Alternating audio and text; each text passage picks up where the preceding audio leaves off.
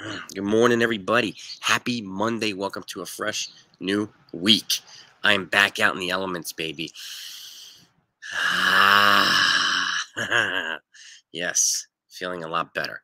And I'm going to get back to my MLB free agent predictions. So we did the roundtable with the gang a week ago, right? But we only went over about 15 guys. There's a hell of a lot of other players here, and I don't want to leave them guys out. So I'm going to go through 5 deep at every position, okay? And pitching is going to be at least 10 deep, starting and relievers. I don't want to leave anybody out because there's a lot of free agents this offseason. And I want to make sure that we cover everybody, as many people as possible.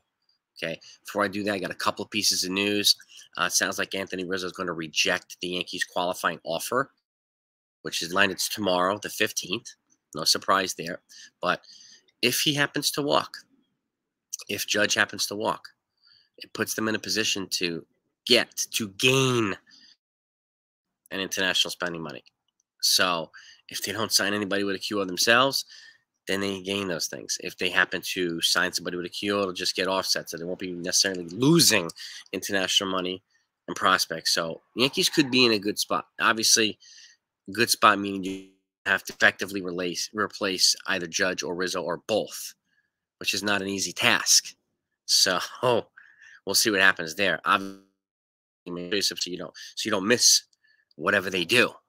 Okay, because I'll put out that news immediately, as well as other teams too.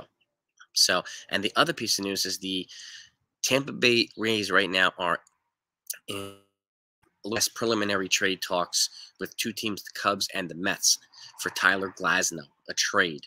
And what I'm hearing is, expect don't be surprised if he trade announced in the next 24 to 48 hours that they've moved Tyler Glasnow. Glasnow, I mean, makes sense to the Cubs because they need pitching. They need a lot of guys. And it makes sense to the potential Mets, too, as a way of offsetting the potential departure of Jacob deGrom, who's made it known he's interested in playing in Texas. So that's going to be an interesting scenario myself, just to see what's going on. I can't wait to, announce whatever happens. So just wanted to get that out to you. But let's get to the list, baby. Let's get to it, okay? Let's start with what do we got coming up here first? Catchers, okay? And these are, I'm also adding guys that we've already gone through with the MLB Trading Predictions. So Wilson Contreras, I have it predicted to the St. Louis Cardinals. Mike Zunino, Colorado Rockies. Christian Vasquez, I have him pegged to go back to Boston. Gary Sanchez, I have him going to the Washington Nationals. Yeah, he's a free agent, okay? One of the former Yankee baby boomers. Baby bombers, whatever. And Tucker Barnhart, I have him going to Tampa Bay to replace Mr. Zunino.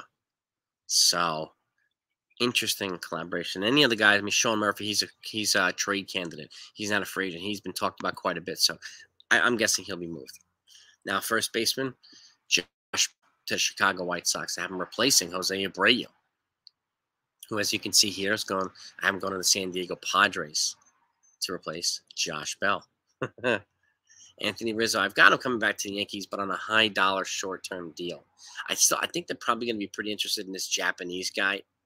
Murakami, I think his name is. I talked about him the other day, and he's like a lefty slugging monster power hitter from Japan. He wants to come back, or he's demanding to come be posted, and be in the major leagues next year. So keep an eye out for that. But would I be surprised if Rizzo walks? No, but I have him pegged to come back to the Yankees right now. Eric Hosmer, I have him going to the upstart Baltimore Orioles and adding some defensive wizardry over first base there because he's still pretty solid there. And power hitting first baseman Miguel Sano, I have him leaving Minnesota and going to the Miami Marlins, who need a couple of pieces of offense regardless. So that's second base. What's up next? Oh, excuse me, that was first base. Second base, Adam Frazier, multiple position guy, but he's mostly second base. I'm going to the St. Louis Cardinals. Chris Owings, so the Yankees had on a minor league deal, but never hit the major leagues. I'm going to Oakland. They can always use players on the cheap. Jose Peraza, also a former Yankee. I'm going to Seattle Mariners, giving them some versatility, replacing Adam Frazier. Josh Harrison, versatile second baseman. I'm going to the Mets, adding some depth. And Rougned Odor, former Yankee, not sexy player, but clutch hitter, and also Yankee killer when he was not playing with the Yankees. recently, especially. I also have him going to the Miami Marlins. I have Marlins adding a couple of pieces. I don't know if they'll make any big moves in free agency, but I'm breaking several incrementals and potentially a big trade or two. I think there's going to be some more trades, big trades this offseason. So now let's move over to third base. Justin Turner, who had his option declined by the Dodgers. I'm going to Oakland A's. Joey Wendell, who I talked about in multiple trade scenarios with the Yankees, is no longer a trade prospect. He's a target. He's a free agent now. So I'm coming to the Yankees. I have them moving Gleyber Torres and him adding some versatility for multiple positions. And again, this meaning I don't have them pegged to sign one of the big shortstops, Correa and the rest of them, blah, blah, blah. Okay, so he can play third, he can play second. He gives them versatility, and he does it on the cheap, which I think, unfortunately, I fear the Yankees are going to be relatively cheap, but I hope I'm wrong, though. Brandon Drury, who's been clutch hitter this offseason, plays multiple positions. I have him going to the Houston Astros and adding to that championship team. Maikel Franco, Los Angeles Dodgers to replace Justin Turner. And Matt Duffy to, again, the Baltimore Orioles. I think they're going to be adding multiple pieces as well. Just like the Marlins, the Orioles are going to be adding some incremental pieces too. And lastly, the shortstop position. Got Big Dansby Swanson. We know that. I have him going to the Los Angeles Angels. Xander Bogaerts, got him going to the Philadelphia Phillies. Carlos Correa, had him pegged to the San Francisco Giants. Trey Turner, had him staying in the Dodgers. And defensive whiz Jose Iglesias, I have him going over to St. Louis Cardinals. Now, would I be surprised if one of these big guys goes to the Cardinals? No, I would not. But that's where I have the list right now. Okay, nothing's big has happened yet. All right, now left fielders. We already know Andrew Benintendi, who I want back to the Yankees. I'm pegged to go to the San Diego Padres. I think they're going to be aggressive as well. Jock Peterson, Los Angeles Angels. I think he'll actually reject his qualifying offer and sign with the Angels, who need more players. Okay, pitching and hitting. Jorge Soler, former power guy from the Royals and the Braves. I'm going to the Milwaukee Brewers and adding to that offensive machine over there. Jurickson Profar, I'm going back to Kansas City.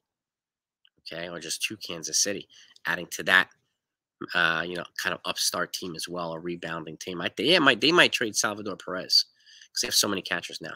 So, and Robbie Grossman, I'm going to the Cincinnati Reds. That'll be one of their non-flashy, non-sexy moves on a definite rebuilding team. Okay. Next up, center fielders. Brandon Nimmo, I'm going back to the Mets. Okay. JBJ, Jackie Bradley Jr. going to the Cleveland Guardians, adding some versatility to that very, very strong team. Kevin Kiermaier, whose option was just declined, and he was saying goodbye to the Tampa Bay Rays. I'm being the Seattle Mariners offensive attack. And he's a good versatile player. Kevin Pillar, who spent some time with the Mets this year. I'm going up to the Colorado Rockies to add to that, attack over there. And Billy Hamilton, still is one of the faster guys out there. Just a decent spray hitter and still a pretty good defensive center fielder. Going to the Minnesota Twins, adding to that diversity over there. Now, right fielders, last outfield position. Aaron Judge, we know I had him pegged to Seattle already. Mitch Haniger, I have him moving over from Seattle to Chicago White Sox. Michael Conforto, I think he's also going to be going over to the Houston Astros. Him and Bureau in Houston. Will Myers, I'm taking his versatile talents over to Baltimore Orioles. Again, adding another piece.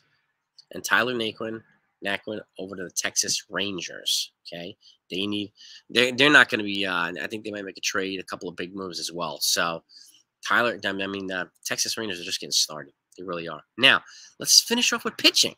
Okay, relief. Edwin Diaz, we know he signed with the Mets already, and Rafael Montero, he re-signed with the Houston Astros. We know that. Okay, Kenley Jansen, I have him staying in Atlanta. I think he's a good fit to come over to the American League.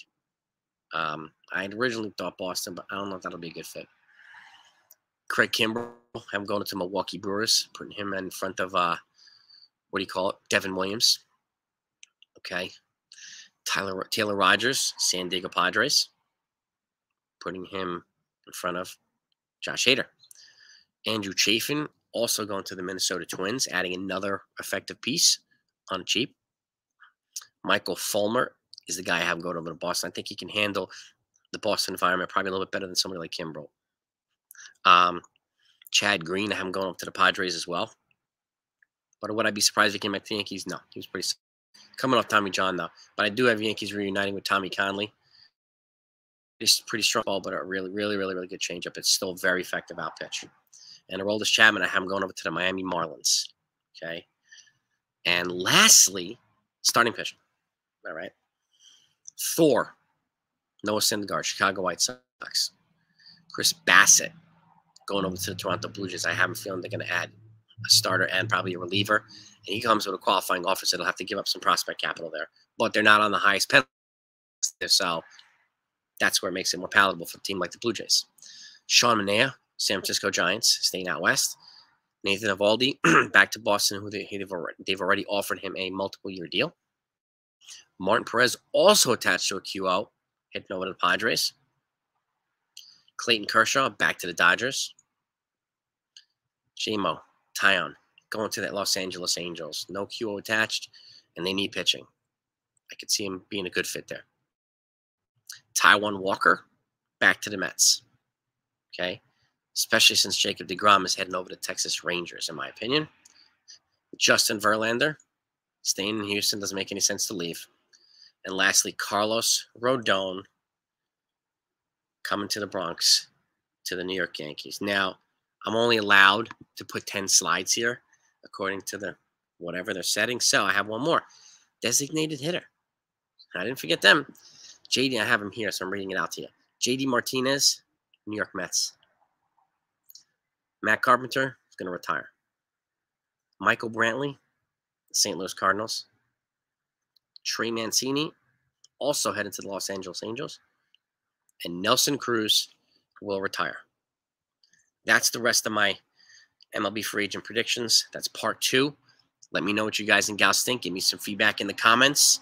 And let's get into this. And obviously, anything else that comes out, you're going to be getting it here. Feels good breathing this air again and being with you guys and gals. Have a great talk to you later.